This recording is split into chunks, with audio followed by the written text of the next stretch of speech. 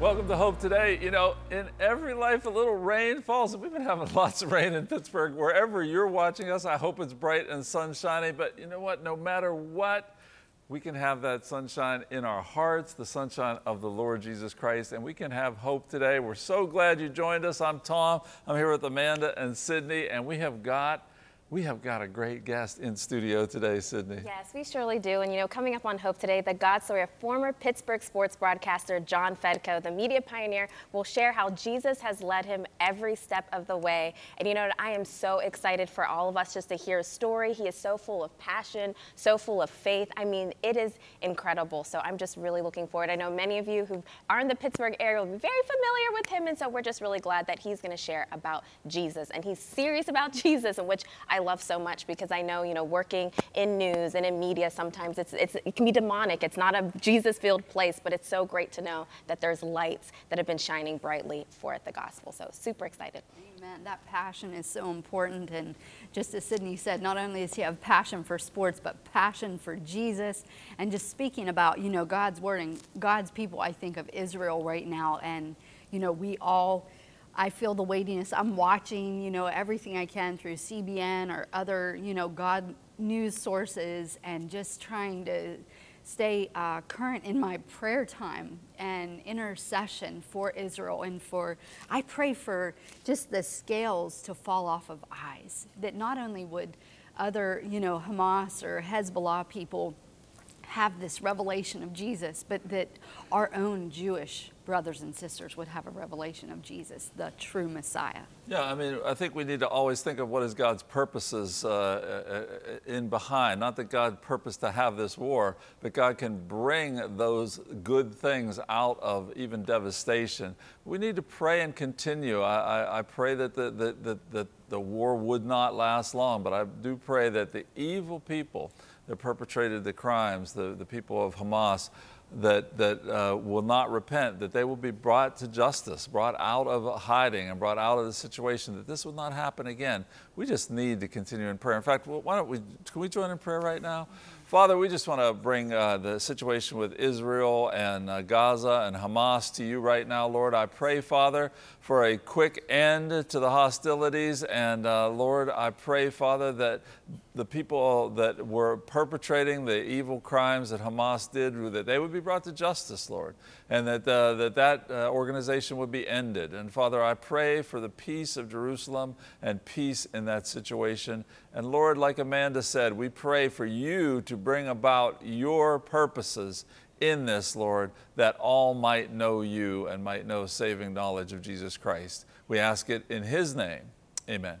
Sid. You know, one thing I just think about as we see what's shaking and unfolding in our world is that this is the time for us as the body of Christ to arise and shine, you know, arise and shine. And even though there's gross darkness that is filling the earth, it is so important for us to be torch bearers of light. We are called to be the ones that are on the forefront. We are the ones that be on the front lines, not only just praying in intercession, but even going out in our neighborhoods, even in the way that we show love and kindness and joy just to other people. You know, I've just been even watching on TikTok and in social media. I even saw actually one of Rosie O'Donnell was just talking about how their children were just like breaking down and crying. And she was just saying, like, is there a God? Like, what is happening? So I think this is a time for us as the Christians, is just to be a light, but also to speak the truth. People are hungry. People are desperate. People are searching for answers like never before. So now is the time for us to respond. And I know we have our prayer line that is open at 888-665-4483. You can call us at any time. We are a hope line, and we want to stand with you if you're dealing with fear, or even just stand in agreement of what's going on in our world, because we know, Amanda, you know, right now it's time for us to mobilize, to come together, because I truly believe God is moving even in the midst of it. Satan is sending out all his tricks, but we know that Jesus is with us, and we are greater when we are together. That's right. And Jesus came to seek and save. That's what was lost. So as Sydney mentioned, our prayer line number, I encourage you to reach out to us. Give us names of those people that you know you're believing for God to reach, and allow our prayer partners just to intercede and send forth angels on their behalf to rescue them. His desire is to rescue each and every one, Sid. We're really excited. Well, stay tuned with us, because when we come back right after the break, we have John Fedko, former Pittsburgh broadcaster, and he is full of fire and passion and the Holy Spirit. We'll be right back.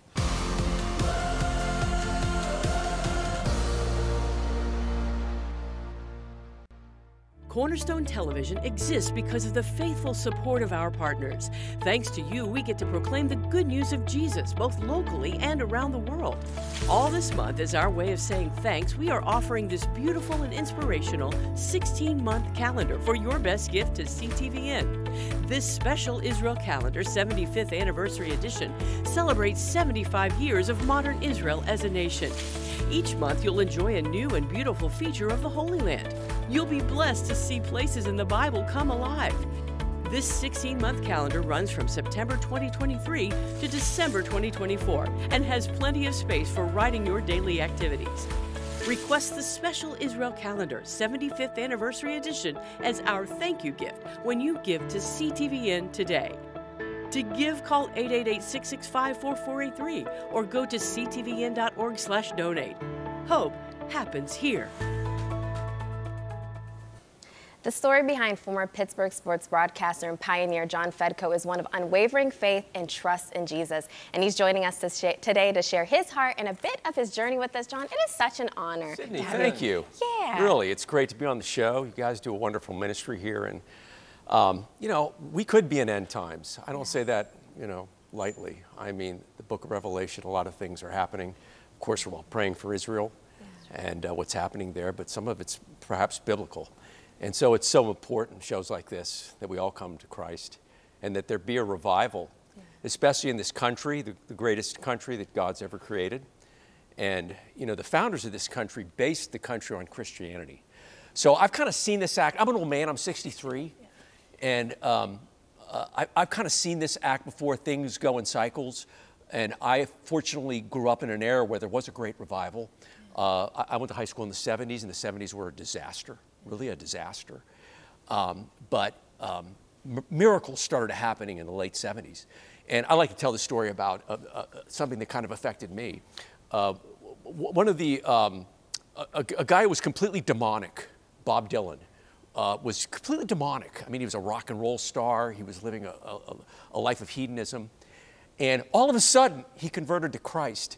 And he came out with an album called Slow Train Coming. And I don't know if you've heard this album. If you haven't, you need to hear it. It's okay? a good one. It's not a good one. It's a great one. Divinely inspired. Now, I don't know about Bob Dylan, what he's doing now. All I know is Christ inspired him to do this album, Slow Train Coming.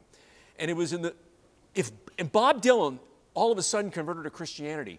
And then you saw Jerry Falwell and the moral majority, and you saw the Reagan Revolution. And I lived that. I was growing up, and I saw it, and you could feel the faith in the country coming back. You could feel it coming back. And there was the young people like myself were all of a sudden coming to Christ and realizing, you know, this country was based on Christ. We need that to happen again. We need leaders like you to become that new moral majority, become the new Jerry Falwells, become the people that are saying, you know, the country's got to come back to Christ. If we don't, we're headed for total destruction. Yeah. End of story. Yeah. Okay? And that's kind of my life in a nutshell. I have no talent. I don't say that facetiously. I really don't have any talent. But I have a lot of faith in Christ. And with that faith in Christ comes fearlessness. You know, throughout the Bible, Jesus said, be not afraid. Over and over and over again, he said, be not afraid. And for us who read the Bible all the time, that becomes a part of you. And when you have that relationship with Christ, the closer you get to Christ, the more, you know, fearlessness you have. You're not afraid. And when you combine faith and fearlessness, you can overcome anything. Yeah. Cindy, you can overcome anything. Give me somebody who has faith and fearlessness and put them up against somebody who has incredible talent but no faith and fearlessness. The man who has, or woman who has faith and fearlessness will win every time. Every single time. So it's so important, those who are listening, you may be someone like me who was not gifted with great amounts of faith. You know, that parable, the 10 talents, I was given 1 talent. You, Sydney, were given 10. I was given 1. But God's not expecting me to bury it, okay? Right. He's expecting me to take that 1 piece of talent and use it to bring others to Christ and to be an example for others in Christ. And so it's, you know, I don't have any talent. I wasn't blessed with any talent, but I was blessed with the gift of faith. And of course, that's a gift that Christ gives all, okay, equally. Yeah. Equally. We're all blessed with faith. And that's kind of sustained me. And I've had I've had miracle after miracle after miracle happen in my life. And I just spend all my time now thanking God. I could be on my knees 24 hours a day, 7 days a week, and I would not be able to thank God enough for the blessings he's given a guy like me, a talentless guy who really had no direction at all before Christ. And then to be able to have the great life I've had, the gifts that God has given me, I'm just forever thankful. And you know, we're all here on earth for really two reasons. One, to praise Christ. That's why we're here. End of story. But also to bring others to him. Everything else is superfluous. Now, I will say this, the greatest title of a book ever, and this affected me in the 70s, the great running back of the Chicago Bears, Gale Sayers, wrote a book. You can look it up on Google. The name of the book is I Am Third. Number one's God, number two is family, and far below that is me. So, you know, the most important thing for me is Christ comes first. Nothing else comes second, not my job, not everything, anything else. It's Christ comes first. I wake up in the morning, I read the Bible, I read the scripture because that's what's going to guide me, okay? And that's the first thing in my life. And then the second thing is my family. I'm a father, so I have to raise 5 children and I have a wife. So that's, and then comes me. You know, then comes me, if I got time for that. But don't ever say that you don't have time for God, because I found out the hard way, Sydney, the hard way. If I take God out of my life even for a couple of minutes, destruction, utter disaster happens. And that doesn't mean utter disaster doesn't happen with Christ. But the difference is when you got Christ and utter disaster happens, he shows you a way out. And many times, some of the worst things that happen to us end up leading to great things in our life. That has happened over and over and over in my life. It's Christ saying, pick up that cross. When Jesus says, pick up the cross, he means you're going to have to endure some really rough roads. But when you get to Calvary, that's where miracles begin. Because the victory over death in Calvary. And I remember we had a conversation that this whole concept, like carrying the cross, that you learned that at a young age. Can you share that story? Well, I meditate on the Passion every day because the Passion is such an important story, okay? Where Jesus was condemned for a sinner like me, a worthless wretch who deserves to go to hell. But here's Christ enduring all that pain so that my sins would be forgiven. Then he picks up the cross and he falls all the time, but he has the strength to get up from those falls, okay? And then he gets to Calvary. And we're there where Satan is destroyed because he dies, and 3 days later he's resurrected, and he, you know, shows us the path to eternal salvation.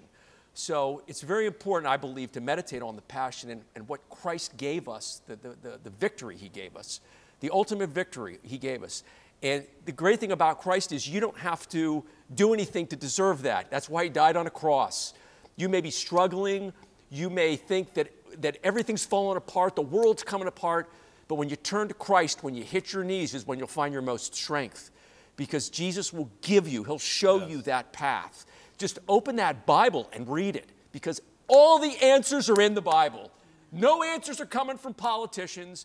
No answers are coming from TV stars or rock stars. They're coming from the Bible. They're all right there for everybody to partake in. And can I give you one miracle story? Because I want to get one in. Yeah. There's a great, I'm a real big fan of music. Love that album, Slow Train. If you don't have it, get it. I actually have the album on vinyl. But another great, God uses artists and he uses people, even as bad as Bob Dylan, to bring people to Christ, okay? God took some of the worst people in the Bible and actually, made them really strong people. Garth Brooks wrote a song, Unanswered Prayers. And so many times in my life, that song has prayed out, where I've prayed to God for something, prayed for God for something. I didn't get what I prayed for. I got something better. Or God said, hey, thanks for talking to me. Here's what has to happen. So I was a sportscaster in Odessa, Midland in 1983, okay? There were 2 teams, Odessa, Permian, and Midland, 20 miles apart. They were in the playoffs. They were playing in Fort Worth and Dallas. And I was the main sports guy at KOSA-TV, Channel 7, and we were going to fly to those 2 games and cover the games, televise one, and it was rented a private plane and covered these 2 games. So we had a meeting the Monday before these 2 teams were going to play. Odessa and Midland were playing 2 separate playoff games, and we decided the crews that were going to go. And the news director said, John, we want you to stay back. We want you to anchor the show here. We're going to send other people to cover the games. And I was like, oh, I want to go. And he said, well, let me think about it. So I went home and prayed, God, please, please let me go on this road trip. I want to do the play-by-play of the Permian game. They're playing in Dallas. It's going to be televised throughout the state. Please let me go. Came back the next day. The news said, no, we want you staying here. We're going to send our news anchor. He wants to be the color guy. And we're going to send another sports guy to do a play-by-play. So I stayed back. So Odessa and Midland won. And they were going to play each other in the state semifinals in Texas the next week. So it was huge. So they both won. And we televised the game, and it was big. I got a call at 3 a.m. that Friday morning from my news director, okay? The games had been played, Odessa, and the crews were coming back from Texas. I had done the show on the air. I was really disappointed I wasn't at the game. I got a call from 3 a.m. in the news directory. The phone's ringing at 3 a.m. This is John McCall. The plane crashed. They're all dead. Oh, my goodness. You're the sports director. They're all dead. The plane crash, you can look it up, 1983, KOSA-TV in Odessa. I should have been on that plane. I prayed to be on that plane. Mm-hmm. All my colleagues died. I'm still alive. Thank God for unanswered prayers. Now, I still pray for those people by name that are on the plane. Jeff Shull, Gary Hopper. My colleagues, they're dead. I should have been with them. You have to understand, that's a great song, Unanswered Prayers. You may be praying for something and praying for something. God is listening to you. He's listening to you. But you don't know what's good for you. He may say, hey, I need you to go this, do this. You want to do this, here's what I need you to do. But I'll get you there. I'll get you there. And by the way, it'll probably be way better than what you want now. Mm-hmm. So exactly. There's prayers and there's unanswered prayers. But the key word is prayer. That's right. That's the key. All prayers are answered in God's way. All prayers are answered. And you'll see, this is what's really happened in my life and in your life too and everybody's, that you think, this is how a lot of miracles have happened in my life. You pray, you pray, you pray, you pray, you pray, things get worse. Pray a little more, things get really worse. You pray a little more, it's going the exact opposite. And then all of a sudden, boom, at the last second, you get exactly what you prayed for. Mm-hmm. Exactly what you prayed for. It happens all the time. It's that perseverance that God wants you to have when it comes to prayer. Prayer, faith, fearlessness. Prayer, faith, fearlessness. Can you share another story with us of you've seen the miracle of God in that prayer, faith, and fearlessness in action? Absolutely. How I got started in the business. Yes. So I went to University of Southern California. I graduated a virgin and never been on a date. I was 22 years old, never been on a date. And I was really trying to live a Christ-like life. Mm-hmm. I was trying my hardest, and it's possible. Yes, Satan's a liar. He wants to tell you you can't do this. You can. You don't listen to Satan. He's a liar. Satan's never told the truth. It's always a lie, okay? The light is with Christ, okay? You can be saintly. You can control your thoughts. You can control what comes in and out of you. You can control what you say. It's possible, okay? So I wanted to get into television, and I tended to do things very dramatically. This is a true, absolutely true story. I'm not exaggerating. I know sometimes I come off like, oh, this guy's crazy. No, this is absolutely, I'm going to tell you, it's absolutely true. So I told my dad was in the military. He was a really tough guy, but a really great guy. My mom was great, and she was always very overprotective, like all moms are. And I graduated from college with about 100 other people that wanted to get into television. And of course, you'd heard, I was in LA, so you're with the most evil of demonic people. You hear all the time, yeah, no shot. You know, it's impossible to get in this industry. Now, back in 1982, cable was just starting. Mm-hmm. There were 220 TV markets with 3 network-affiliated stations in all those markets. It was very, very tough to get into television. It was not easy to get in. So I looked at a map at this college of where most TV stations were, and the state of Texas had like 30 TV markets. They had these little towns, Abilene, Odessa, Midland, Corpus Christi, Brownsville, up to Waco. I mean, they had these little towns everywhere. So I told my parents, I'm going to buy a one-way ticket to Texas. I'm going to get a job in television, and if I don't, I'm not coming back. I'm buying a one-way ticket, Mom and Dad. Mm-hmm. So I graduated from college, bought a one-way ticket, flew into Odessa, Midland, rented a car, stayed at a Motel 6, on my knees all night, walked into my first interview, 9 a.m., KOSA-TV. John McCall's the news director. And I go into the interview, and it lasts about 2 minutes. I said, I'd like to be a sportscaster, and I had a great tape that I made in L.A. And he said, you see that stack over there? It was about a stack this high with 2 of them. He He said, that's 1,000 people that want to be sportscasters. You got no shot at being a sportscaster. You don't start out like this. I said, quickly, got any other jobs? And he said, well, we need a photographer, and incredibly, our weekend weather guy just gave his notice. We need a weather guy. So, you know, can you do weather? And I said, yeah. Sidney, he didn't ask me.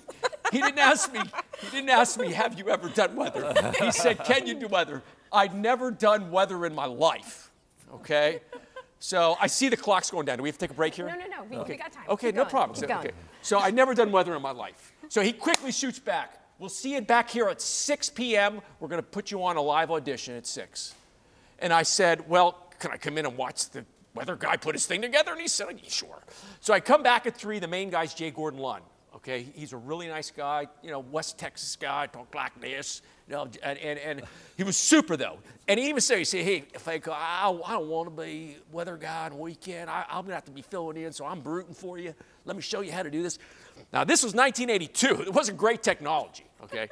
So I had never done a weathercast in my life on TV, but it had a chroma key. It was called a chroma key. It was a green screen behind you, and then you would look at monitors. You'd look in this. You could see there was a monitor that you were looking at in the camera, and then there was a monitor on the side, and you had a weather map that you had to put physically the stuff on. It wasn't digital back then, okay? So he put the weather map together, then it would be chroma keyed behind you.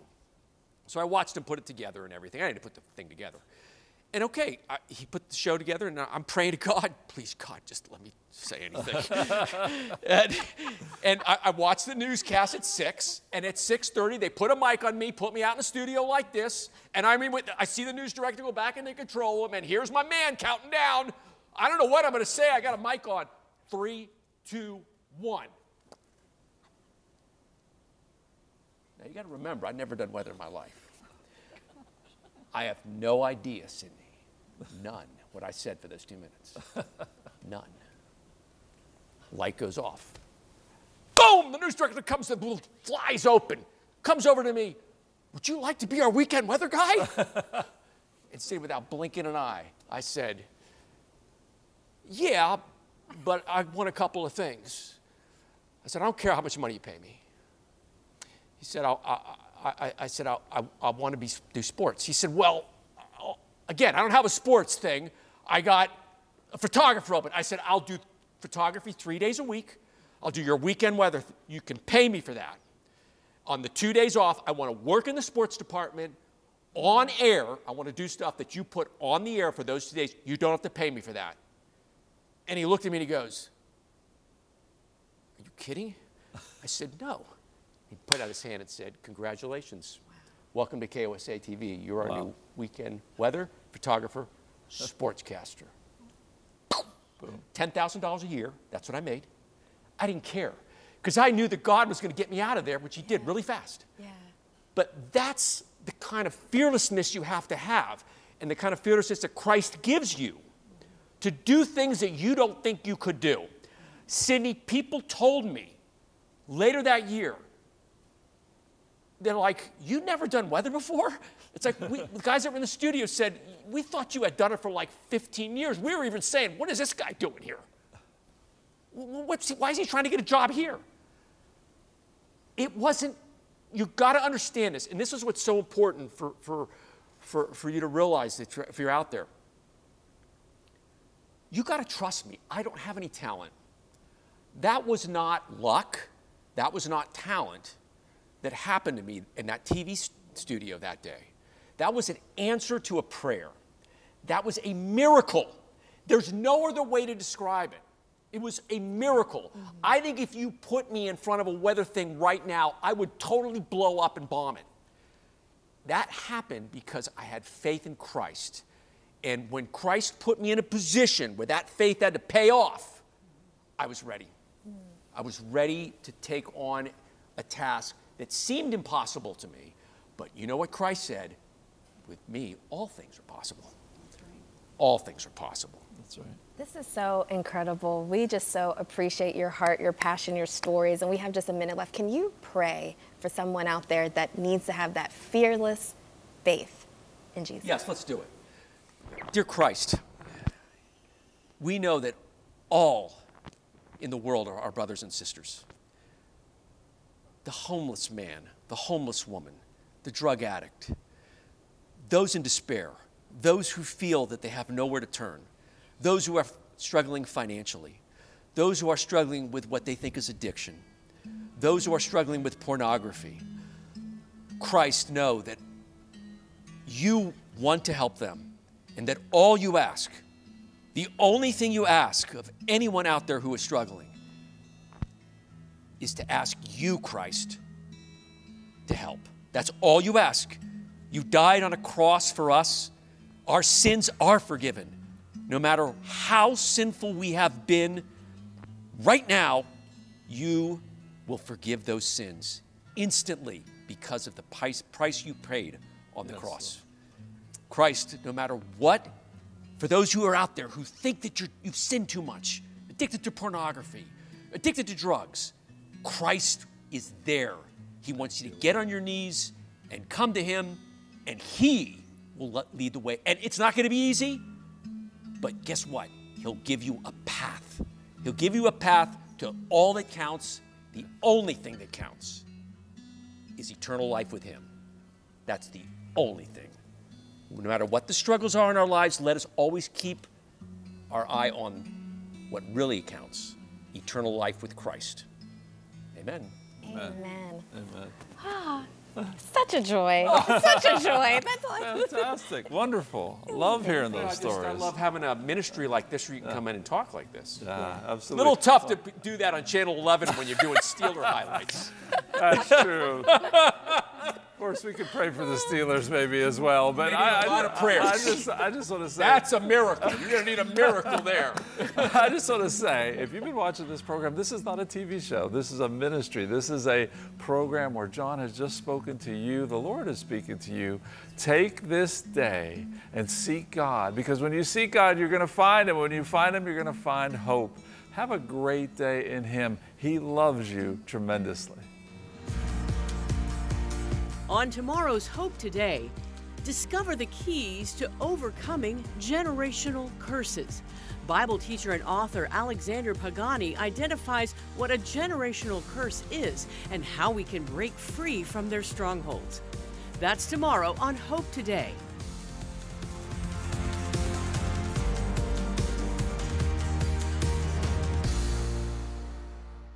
Cornerstone Television wishes to thank all our faithful viewers whose consistent prayers and financial support have made this program possible.